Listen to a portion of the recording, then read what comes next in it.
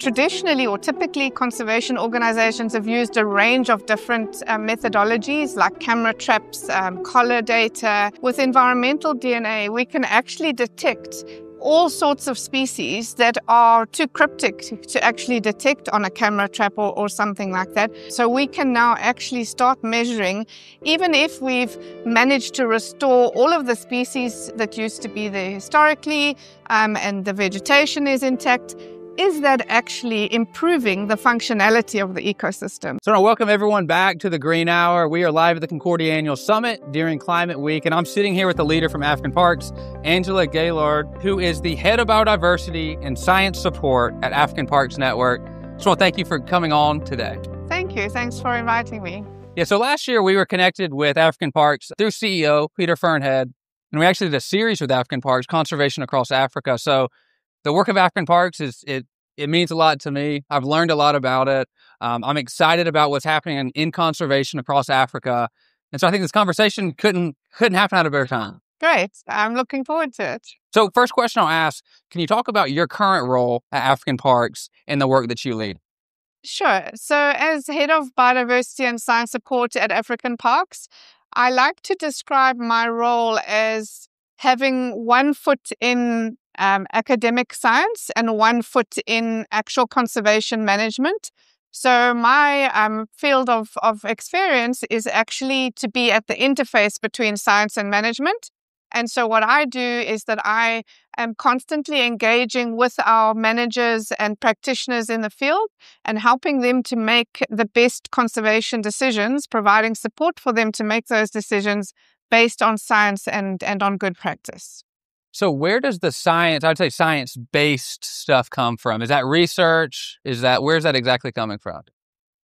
Well, we as an organization don't do our own research. We have strategic research partners that do that. But the science that is being used to inform our conservation decisions is coming from decades of science and research, which has now formed a body of knowledge that is being used to inform these sorts of decisions that we're making and the best practice.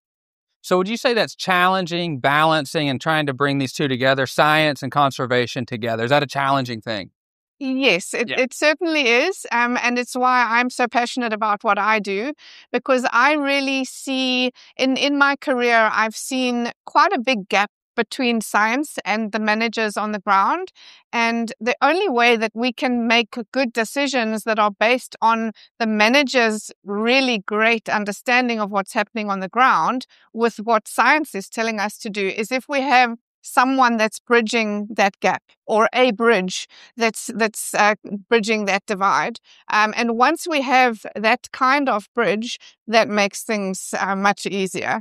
But otherwise, we would really be talking about things disconnected. Exactly. The note that I have down, in your role, you provide support for making decisions on biodiversity and conservation across 23 parks. Can you tell us about what that entails? I mean, I just think in my head, 23 parks, you're doing work on that. It seems like a pretty big undertaking.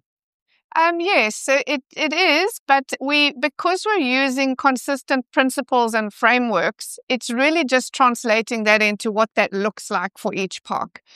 So there are 4 different components that encompass the work that I do in that role. The first is to provide provide support on the various decisions that park managers or conservation managers might need to be doing. So, for example, if we go back to the example of the rhino project that you interviewed our manager, yes, there I would help them to make decisions as to where the next rhinos would need to go to, or if there's a new recipient area, I'm on the advisory committee for the Rhino project. And so together with my 2 other colleagues on that committee, we would then talk through the feasibility assessments that have been done, the security, and that sort of thing. Then the next component of what I do is really creating these strategic research partnerships that I alluded to earlier on. And so there, because we're not doing our own research, we actually develop these partnerships with universities all over the world. Oh, wow. So we have very good relationships and partnerships with international universities, but we don't want that to be a sort of a helicopter situation where these international universities come in, do their thing, and go out again. So what's really important is that we twin those international universities with a local university in each of the countries that we operate in, making sure that we can enhance the scientific capacity of the countries that we're operating in as well. And so those folks will come in and help us to look at the questions or the knowledge gaps that we have in order to be able to understand the systems that we're operating in better. The third component is providing technical support or technical advice, and that's mainly around things like monitoring. What are the best monitoring techniques? If you're doing an aerial survey, what are the sorts of things that you need to look out for? Also in terms of how to analyze the data sets after that. And then the fourth component is looking at actually helping the parks to develop various management plans around the sorts of conservation work they're doing. So, for example, most parks that have carnivores need to have a carnivore management plan. We have things like fire management plans, fisheries management plans. So we help the parks to develop those sorts of things. And what we really do like to do is to actually bring in the local communities around the parks during those planning processes so that they really are involved in that planning process right from the beginning. So they bring their understanding of the landscape as well. And then we jointly craft those management plans, which then turn out to be the best for the communities as well as for conservation. I think your third point, you talked about monitoring and tracking, the species and conservation. I think that was my favorite part of the series we did at African Parks, because it's like, of all these species we talked about, rhinos was one of them. And it's very interesting to see how you can track these species, track the conservation efforts, and actually see successes. And I think that's a really valuable piece of your work that you probably see pretty frequently. Yes, absolutely. And one thing that we're starting to use now in terms of monitoring is environmental DNA. So that's been really transformative for us, because we, at the moment, traditionally or typically, conservation organizations have used a range of different methodologies like camera traps, collar data, those sorts of things. With environmental DNA, we can actually detect all sorts of species that are too cryptic to actually detect on a camera trap or something like that. But I think even beyond that, what's really exciting about using environmental DNA is that we can use that now even to estimate the population sizes of our species, so we can see whether the conservation actions we've put in place are actually helping to grow those populations. And now we're even busy with an enhanced component of looking at environmental DNA, where we use it together with something called ecological network analysis.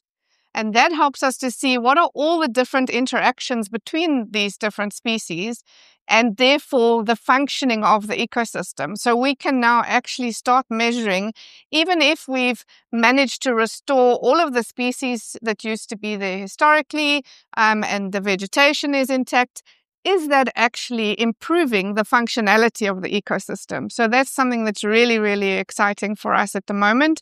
We're the only conservation agency in the world that's actually using this. We're the first. And that's being supported by the Allen Family Philanthropies. So how does because I honestly don't know, but environmental DNA, how is that collected? What's the process on that? And I guess how's that leveraged to do what you're doing? So environmental DNA, there's four different components now. There's environmental DNA in water, in feces, and in the soil. Now even in the air. We haven't started using the environmental DNA in the air. So what we're looking at the moment is the soil, water, and fecal matter. And that's the other thing that makes it so efficient and I think a little bit easier for us to do than typical measures, because it doesn't need a high level of skill. We literally just need to decide where in the landscape to go out and find the samples. And then it literally is just a case of collecting a fecal sample. So scat that you can identify, it comes from a lion.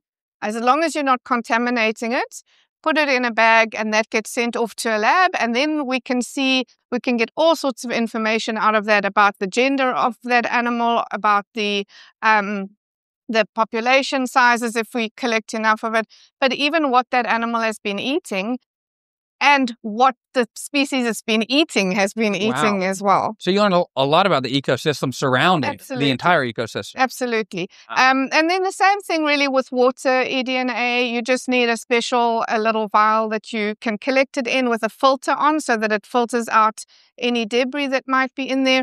And with the soil, you just use a soil corer to actually get at the soil. So again, the main thing is not to get that contaminated with any other human DNA or anything like that. And then the hard work gets done by the people in the laboratories. So I think the final question I'll ask, we talked about the Rhino Rewild project briefly, but what are some projects you're currently working on today with African Parks? So what I'm spending quite a lot of time doing at the moment is looking at the feasibility of reintroducing different species into the different parks. So one of the first things that we do when we take on a new protected area is that we start looking into what were the species that historically occurred on that landscape. And then we look at have the conditions of the environment changed so much that we wouldn't be able to successfully restore them there. We follow the whole IUCN process. So actually the first question to ask is, has the threat that extirpated that species been addressed? Or if not, then we wouldn't be able to bring it in. So there's a whole list of questions that we have a look at. And then we speak to the relevant IUCN specialist groups, and we get someone to come out and actually check whether the conditions are appropriate there. So that's a lot of what I'm doing at the moment, but also looking at fire and fire management. So in Africa, fire is, especially in African savannas, fire is one of the major drivers of the ecosystem there. And like anything in life, too much of it is not a good thing. So yeah, those are the sort of practical things that I'm looking at the moment. Yes, interesting. I was part of a group that was looking at a study using the software called Ecometric Solutions, and it's looking at manufacturing sites or office buildings and then grading the ecosystem, like giving an ecosystem assessment score based on the current state, pre-development, and then you try to implement nature-based solutions to improve that ecosystem score. So interesting project we did, but it sounds like, what you're doing is looking at feasibility analysis. Can we actually integrate these species into different areas? Yes, yeah, absolutely. And one of the really interesting things with this eDNA project we're doing is that because it's looking at the whole network of the ecosystem, so what are all the different species, who's eating who, so almost like a food chain kind of analysis, you can actually have a look at, if you've reintroduced a species, is it actually improving the functionality of that ecosystem? Or if you look at it the other way around, which species should we be reintroducing in order for the functionality of the ecosystem to improve? So all of the monitoring that we do really is focused on tracking whether the conservation interventions that we've put in place are actually having the resultant outcomes that we were looking for. So it helps us to keep track of that and adapt our management where things are not necessarily going according to our original plan. Yeah, I think it's really valuable to actually look at that data and actually figure out, when you bring species into areas, is it going to degrade the ecosystem that you actually bring it into? So I think back to the point in the beginning, it's merging the science and the conservation together, and it's brilliant, I would say. But Angela, thank you so much for coming on today. I really appreciate you joining us. You're very welcome. Thank you so much. Thank you.